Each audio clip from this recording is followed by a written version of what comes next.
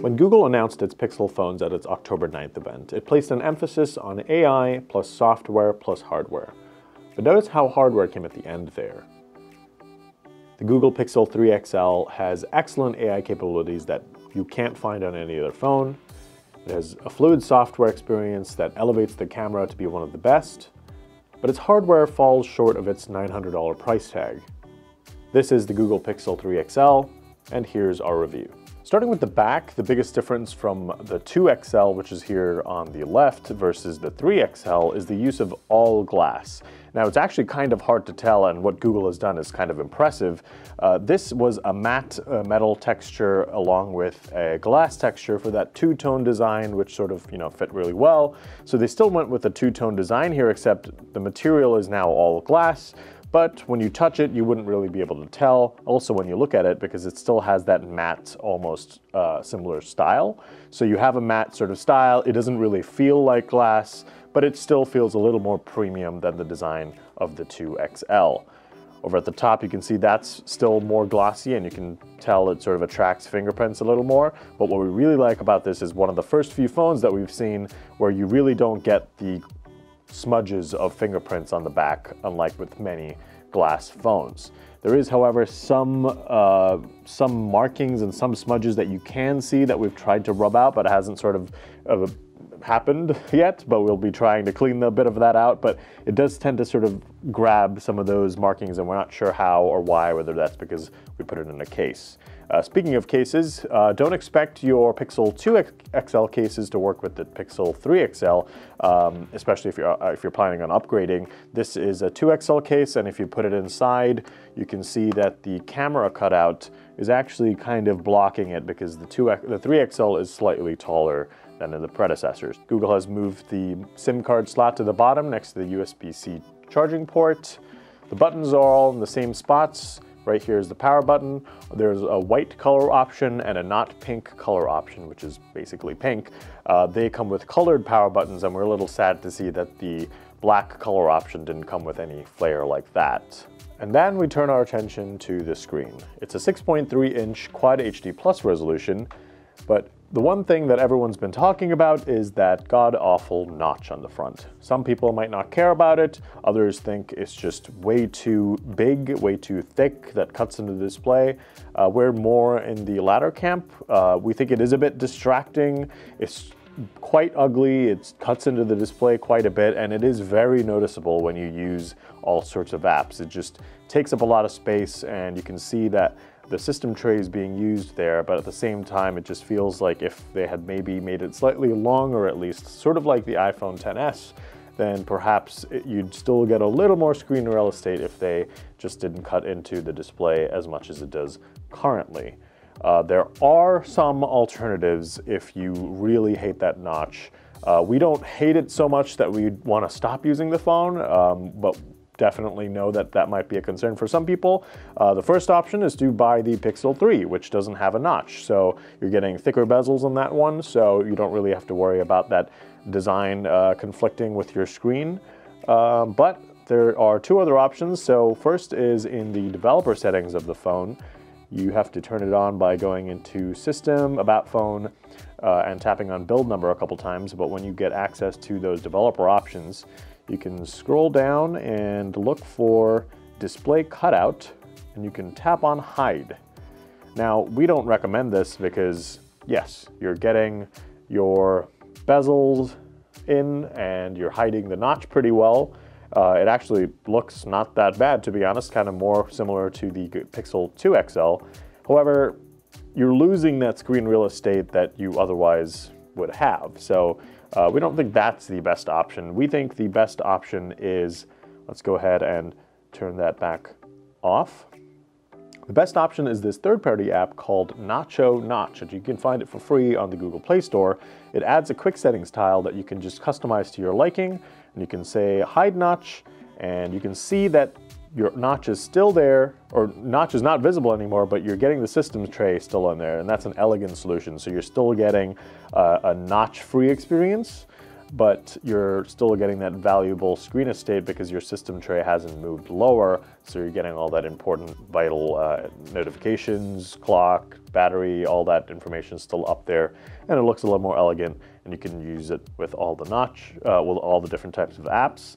The only downside is that it does not work on the lock screen, so whenever you look at the lock screen, you're still going to get that notch. But again, if you hate the notch that much, you should really reconsider whether you need to buy this phone, and you should probably go for the Pixel 3, the smaller one. But we don't think it's as much of a problem in that it should detract you from really buying this phone. It doesn't look great, but we like this phone more for its software and AI capabilities, and that's what we're going to talk about next. So not only do you have to deal with that notch, but there's also a chin, a bit of a bottom bezel. It doesn't really give you that full screen experience, but you know, that's sort of what you get with this design, especially because Google has tried to fit in front-facing stereo speakers, which we really appreciate because it does improve sound when you're playing a video and it's blasting audio at your face, rather than some phones that have bottom firing speakers where the speaker pushes the volume sort of away from your face. That being said, we do think Google could have tried to push that bottom bezel down a little bit, especially if it's going to go for such a big notch at the top. That being said, the audio quality for the speakers is pretty impressive. They get 40% louder. We're going to do a quick test here to compare with the Pixel 2 XL to see the difference. This first one is the Pixel 2 XL.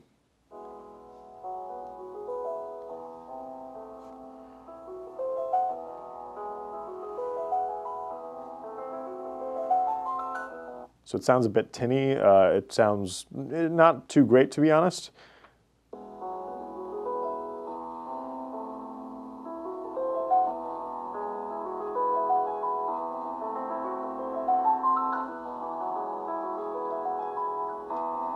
So it's a bit more richer, I'd say, and it's definitely louder. It's just more pleasant to listen to. I'd say it's, you know, not on the equivalent scale of, say, a Bluetooth speaker, but, you know, it's getting up there, I'd say. It's a pretty great speaker to listen to music on your phone if you don't have a Bluetooth speaker, and it's excellent for when you're watching videos or movies. One of those benefits of having glass, I mean, yes, it's going to affect durability a little bit, but the benefit is you get wireless charging now on the Pixel 3 XL, so you can place it on a Qi wireless charger and get wireless charging. This is actually the Google Pixel stand. It's a $79 accessory that Google is selling. It's got a USB-C cable that goes out to another USB-C port into the adapter, and it works similarly to other wireless chargers, but it does a lot more than just charge your phone. For example, you can immediately see that the Pixel stand has allowed the screen to sort of do something differently. You can get quick access to Google Assistant, so you can also say, hey Google, and activate it that way, but now you have this default way of, in the always on screen, you can either tap on My Day to get like a rundown of the weather, calendar, your commute, and start playing news, or you can dive into the Explore tab of Google Assistant, or you can just tap on that to sort of ask Google Assistant a question, and you can see it looks different, like, let's say, what's the weather? Currently in New York City, it's 61 and sunny. Today, there'll be scattered showers with a forecasted high of 61 and a low of 49. And of course, you can customize these settings. So if this is by your bedside table, you can head over to your connected devices, and the way it actually connects is interesting. It's a hashing technique. So essentially, as soon as you place this onto the Pixel stand for the first time, there's a crypto handshake that happens, and essentially this device remembers the settings for this Pixel stand. And so if you have an extra one, you can configure it to do different things. For example, if you go into those Pixel stand settings, by the way, it's not using Bluetooth or wireless or anything like that. It's just sort of just place it on it, and you don't need to do anything. It'll automatically be added into your connected devices list. And you can see a couple of settings here. Screen off when dark is especially useful if you want to make sure there's nothing going on when you're about to sleep so you're not disturbed.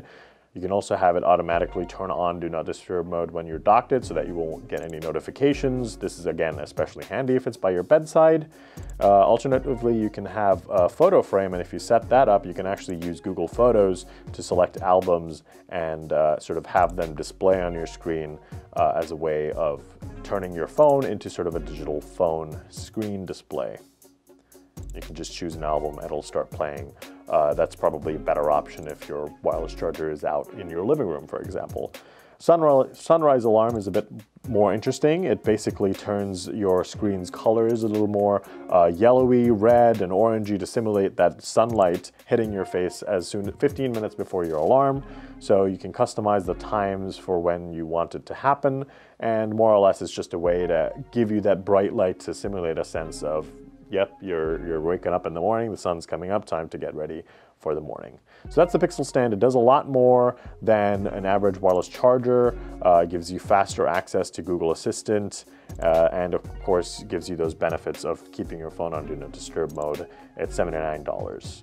And also what's more interesting is that Google has now also including USB-C earbuds in the box, so you don't have to pay extra for these at all when you buy the Pixel 3 XL. Now you might remember that Google came out with Pixel Buds. These weren't really well received, mostly because they did sound fine and they had really good controls to access Google Assistant, but the problems more or less stemmed from how you had to put the Pixel Buds in the case. They're not true wireless also, they're wired.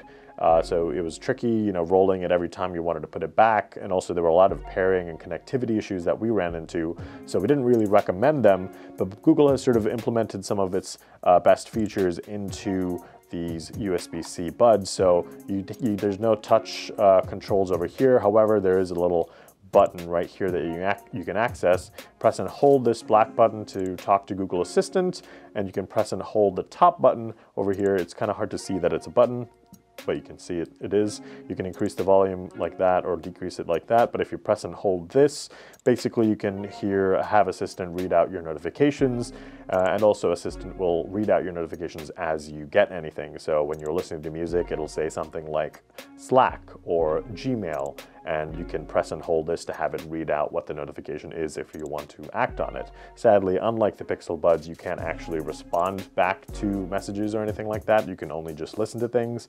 And unlike the Pixel Buds, you also can't use that handy translation feature where you can try to get someone to translate into your phone to hear what they're saying in English or whatever language you speak in. Well, the good thing about these is they are also sold separately on the Google Store, so you can plug them into a phone like the Galaxy Note 9 and still use it to listen to music, and you can even use the button to access Google Assistant on the phone. However, it's not as well integrated as using it with the Google Pixel 3 XL. So it's a 6.3-inch OLED screen. It looks absolutely great. It doesn't have any of those issues that we saw with the Pixel 2 XL, which suffered from some blue screen issues and quality control issues.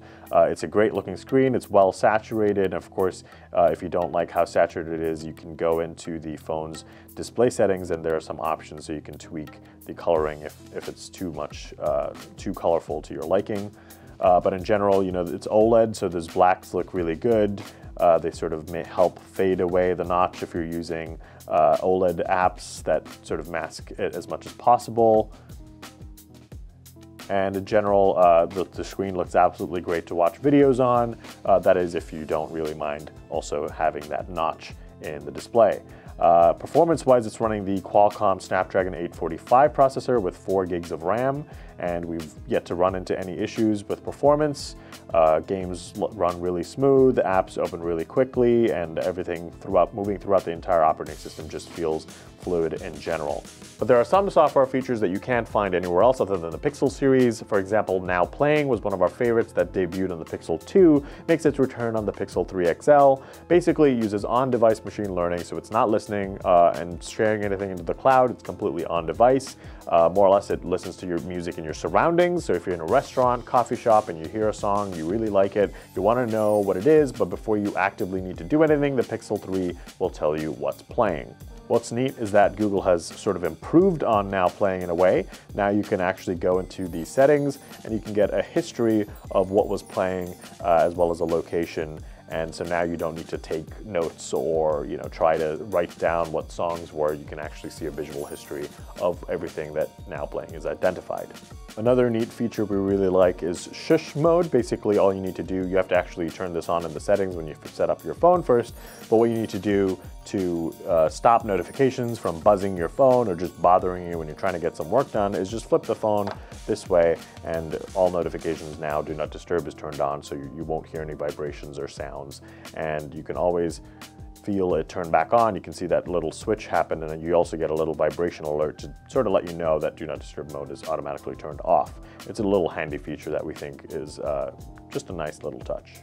One of the other features coming to the Pixel 3 XL is Smart Compose from Gmail. This is available on the web version, but it's going to be exclusively appearing on the Pixel 3 in the mobile Gmail version, and we assume it'll roll out to other Android devices and iOS devices at some point. But more or less, what it does is help you finish your sentences. So for example, if I'm saying something like, my name is Julian and my phone number is, and you can see that it tried to finish that sentence for me, so all I need to do is swipe and it finished that is. So more or less, if I asked it to show my address or said my address is, it'll sort of try and fill in that information out. I don't want to try that because I don't want anyone to know my address, so you understand. But essentially, it's a neat feature that you can turn on in Gmail settings.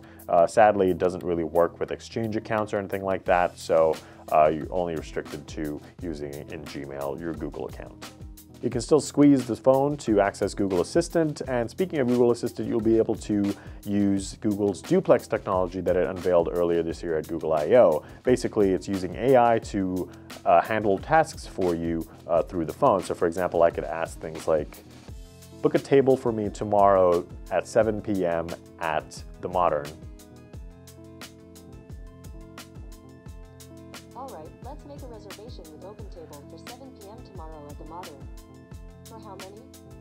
So you can see right now that it's using OpenTable, but basically Google's duplex technology is for when it can't use OpenTable or something like that, is Google Assistant will go ahead and call the restaurant and use that detailed information. It'll ask you things like, would this window of time be okay, and for how many people? And it'll basically place an actual call, and the restaurant will be talking to an AI. Of course, Google Assistant will let itself know that it's being used as a service. It's an assistant, not a human person. And the restaurant will be able to, confirm that time, and then Google Assistant will get back to you and say, that has been confirmed. So all you ever really need to do is just feed it that initial information, and it does the rest of the work for you. And they said it should also be coming open to salons, not just restaurants, but it's going to start in select cities like New York first. So that's an exciting feature that we can't really test right now, but duplex will be available for the Pixel 3 later this year. But one of the coolest features, and one we think is really game-changing and really a worthwhile reason to consider the Pixel 3, is Google's call screening feature. This feature basically eliminates robocalls in some way. Basically, it makes them more manageable. What it does is when you get a call, any call, you're able to screen the call if it's a number that you don't really recognize, just in case you don't want to pick up.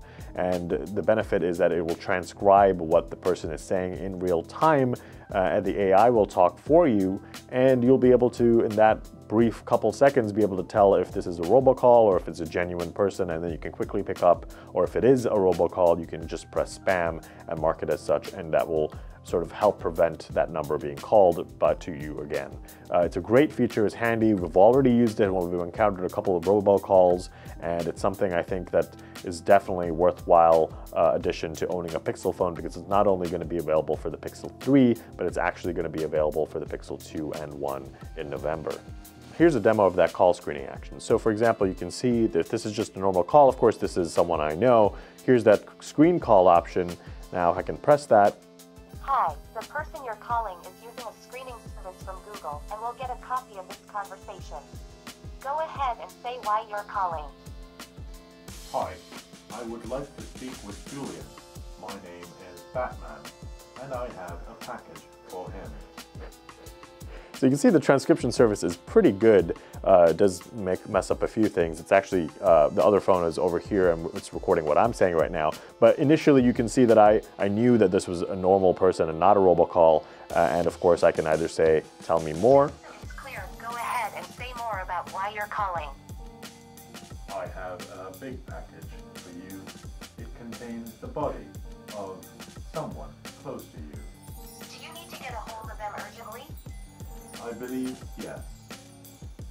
They can't talk right now, but try calling them back later.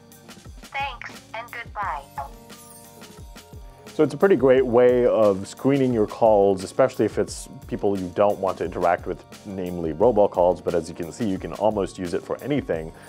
So if it's a number you do recognize, I mean, we don't really recommend you using something like this for people you actually know, but it's a great way to avoid robocalls and mark them as spam and prevent, hopefully, future robocalls. But one of the best reasons to own a Google Pixel 3 XL is software updates. Basically, you're going to get fast version and security updates from Google consistently and timely in a way that you really can't find on many other phones. The list has grown a little bit, but for example, we're on Android Pie, the latest version of Android, whereas this is the Galaxy Note 9, which is stock on Android 8.1 Oreo. Hopefully, Samsung will bring Pie at some point end of this year or early next year. However, with the Pixel 3, you're always going to be able to get those updates right when Google pushes them out. And only a handful of other phones, potentially just 2 actually, can say that it can do the same. Google Pixel 2 was one of the best camera phones we've ever tested, and it was recognized for that throughout the industry. And with the Google Pixel 3, Google is sticking with the single lens design, whereas everyone else is moving to dual lens cameras or even 3 lens cameras. But Google still believes it has the chops to make a great camera with just a single lens. It's a 12.2 megapixel lens with an f1.8 aperture. But over on the front, Google has actually decided to try something new. Partly why there's a notch here is that there's 2 cameras in the front. There's 2 8-megapixel cameras. The main one is an f1.8 aperture, and the other one is an f2.2 aperture. The second one is actually a wide-angle lens, so we'll show you how it works, but essentially it's meant for groupies where you want to get more people in a shot, or if you just want a selfie with more of the landscape around you in the shot. So the megapixel count may be the same, but don't expect the same camera. There's a new image sensor, so quality should be better overall. And as usual, the camera is quick to operate, fast to open, and you have this new user interface that Google has added, a little more iPhone-like, but also some more improvements, like now you can shoot RAW and JPEG, so you can edit RAW files. And overall, let's go to the settings, and you can see that Google has added support in video options for HEVC format, something that Apple did last year, and built-in support for HEIF in Android 9 Pie. There's that RAW and JPEG option as well, and overall usability for this camera app is much more fluid and it's much more intuitive than the previous one, and that update should be rolling out to previous Google Pixel phones as well. One of our favorite features is HDR+, which is what the Google camera really relies on to get these excellent shots, especially with high contrast scenarios. So before, Google would, and still now, Google would take a lot of photos as soon as you press that shutter button. So as you can see here, you can see all the shots it takes right here in this option. And now you have the option to sort of go around and choose the perfect shot that you want in case the first one didn't look as good.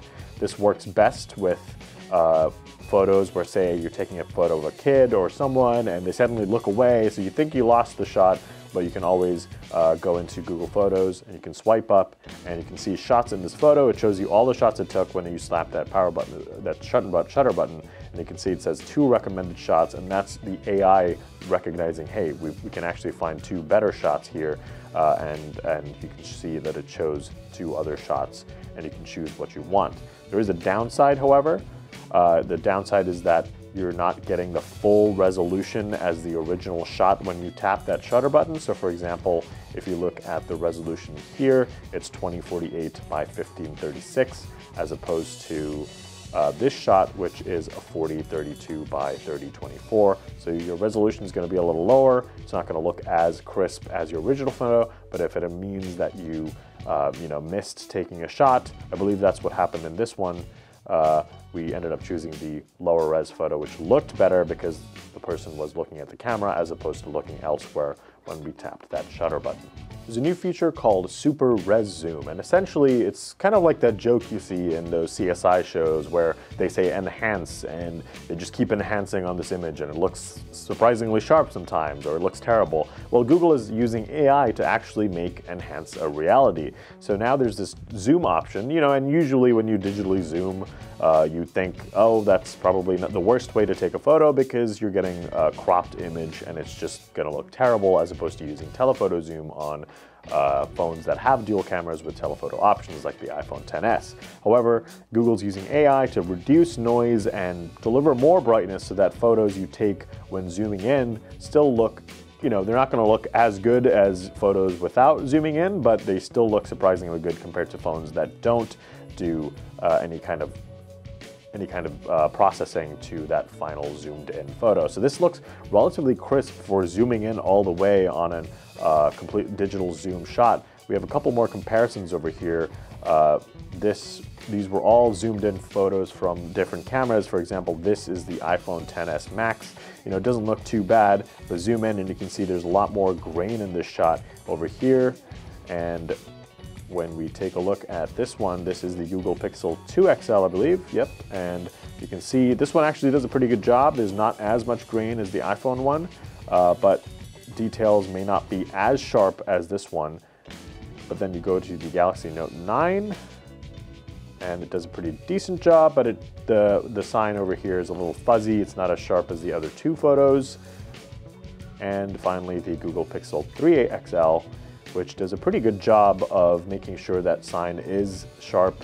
You can see there's a little fuzziness around here, but you can still read everything. There's not as much grain as the iPhone shot, and it overall does a pretty good job of making it the photo we'd probably share the most, though we do say the iPhone does do a pretty decent job as well. But overall, I think Pixel 3 XL in this particular instance is the photo we'd share for Super Res Zoom. There's also going to be a feature coming later called Night Sight, and essentially it's going to use AI to fill in colors and brightness for super dark scenes. It's going to be a separate mode, we believe. We're not sure yet because we can't try it out because it's not available, but it will be coming not just to the Pixel 3, but to the Pixel 2 and the Pixel 1 as well. Portrait mode looks just as good as ever. It's doing still a good job of finding the cutouts around the subject and delivering a really nice strong blur. Really great job at preserving a lot of those details on the subject's face, something that is sorely missing on some other phones that do portrait mode. For example, the Galaxy Note 9, which is the one that we liked the least. We did like the Apple iPhone XS Max's portrait mode. Does not capture as much details as the Pixel does, especially around the hair. But the iPhone also has a different approach to applying that blur. They try to make it a little more natural to what DSLRs do. That's why you'll see a little more blur happening towards the top and different planes like the edges, as opposed to the Pixel, which keeps the entire plane of the subject in focus. And overall, comparing it to the Pixel 2 XL, I think there definitely is an improvement. Photos are a little more brighter, a little more saturated, I'd say overall, not just in portrait mode, but it's definitely more accurate, and there is a stronger blur that's applied with portrait mode photos on the Pixel 3 XL. The front-facing camera is a winner again. You can see that this is sort of a low light shot, still manages to preserve a lot of details, and you can see that it's a little fuzzy, but you get still all the details, a lot of color in there, and it does a decent job with managing the lights in the background. And also still manages to look great with that portrait mode. A lot of the detail is still preserved, and definitely one of the best in terms of comparing it to something like, say, the Galaxy Note 9 shot, which is the portrait mode shot from the Galaxy Note 9, which is fuzzy and overall not as detailed and sharp with a nice blur as much as the Pixel 3 XL. And the iPhone does a better job than the Note 9, but it's still not as well of a job as the Pixel, because you can see it's a little fuzzy all over. Not as much detail carried over, though it looks a lot more natural and has a nice strong blur in portrait mode and manages to capture a lot of that detail still as well. And it can also be used for two people. Like here, this is actually a standard shot, but this is what you get with the wide-angle shot. You can see there's some distortion around the corners because of that wide-angle lens, but this is the difference between the normal shot and the wide-angle lens. And again, you can use portrait mode, and it actually manages to get both subjects in that shot completely blur-free and blurs everything else around them. It's not the most realistic type of scenario. You're not going to really get that with the DSLR unless you broaden that focal length a little more, but it's a pretty good job here, and it looks great.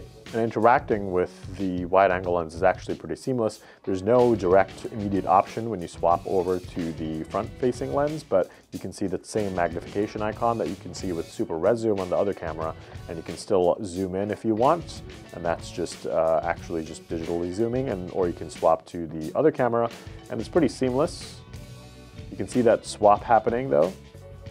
But this is the wider angle lens. You can see it looks a little distorted towards the bottom, but it's just a quick sliding down to swap to that second camera, and you can get way more in a shot.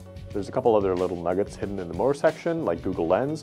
We think Google Lens should really be integrated in the camera so that it just proactively tells you things that you might want to learn more, because it feels like no one's going to use it if it's hidden here. But Google Lens is still pretty impressive at how accurate it can be. For example, you can pull up a business card and you can register something is there. When you tap that, you can see that it pulled the text from the business card, and it gives you all these options like calling that person, texting, emailing, visiting the website, and overall it does a lot, and we feel like it's a little too hidden for a lot of people to really utilize. But also in that more section is Playground, which is essentially AR stickers from Pixel 2 and Pixel 1. It's augmented reality. There's a couple of neat little tie-ins to Marvel. For example, you can pull up Iron Man and he shows up, and you can resize him, you can move him around, get him to animate. You can place him in different areas, you can take photos with him. It looks pretty good. It's just something that we don't think a lot of people will really use, again, mostly because it's hidden all the way over here. And one of our favorite features, however, and again, we really wish Google had made it more present in the main area, is Photo Booth. More or less last year, Google announced this product called Clips. And so what Clips did was you would place it somewhere and it would automatically identify important and key moments that you would want to capture. Say if you left it in front of your child and your child did something really cute or fun, Google Clips would be like, oh, I need to capture that moment. So it captures that moment and sends it to your Google Photos. Sadly, it was just, weird. It was too unnecessary because it was a separate product you had to carry around and clip onto places, and it just didn't work as well as you would think, which is why Google seems to have integrated now basically the functionality of what Google Clips provided into Photo Booth, which is a new feature in Google Pixel 3. Basically, when you turn it on, you can see this little button, press it, and you can see this little white bar, so it's trying to recognize scenes that I might want a picture taken. So for example, if I make a smile, or it's kind of hard to tell when it really is going to decide whether it wants to take a photo. Maybe it thinks right now this is not too interesting, but if I smile, it takes a photo. So it's fun to play around with when you have someone else and you're doing some fun interactions, or again, it's really hard to get to, there we go. It's really hard to get it to work, but it's fun, and it's something that we think a lot of people might really like if we're at a party with friends and you're trying to get a bunch of photos taken, and all of those photos can be accessible again in your photos, and they look pretty good. Of course, it's the same exact camera being used, no reduction in file size or anything. It's just a different mode to capture funner moments. And another feature in video is autofocus tracking. So essentially all you need to do is tap on an object, and as it moves around, like if it's a child playing or a dog running around, the focus will try to stay on that object. Though we do see that it sometimes just disappears, so you have to just tap the subject again. But overall, it does a pretty good job of maintaining the focus on that subject as it runs around. Overall, we're really impressed with the camera on the Pixel 3 XL. We can tell that it is a little more saturated than we've experienced previously on the Pixel 2, but you still get great detail, especially with low light scenarios, and tons of impressive moments with portrait mode that captures moments that we definitely want to share over other phones.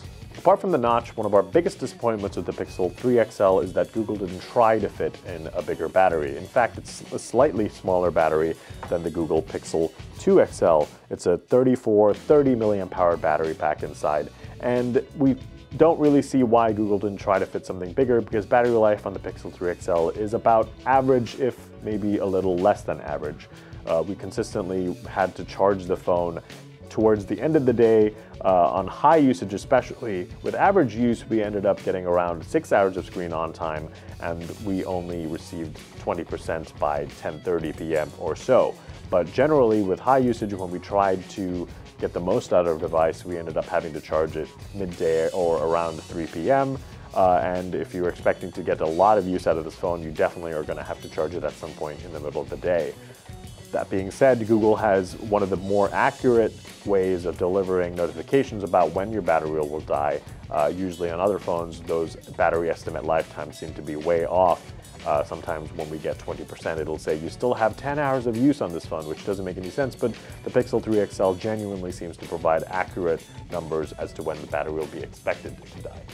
The Google Pixel 3 XL costs $900. That's a lot of money, but you have to think about it more from a software perspective than a hardware perspective. No, you're not getting the best build quality you can from a smartphone, and you do have to live with that notch on the front. But you're getting a rich software experience with AI features you can't find anywhere else. That also includes fast version and security updates. You also get the benefit of having one of the best camera phones available on the market. We think that all of that makes it worth it, and of course, if you can't live with the notch, you can always get the smaller and cheaper Google Pixel 3, which has chunkier bezels, but no notch. The Google Pixel 3 XL goes on sale starting October 18th.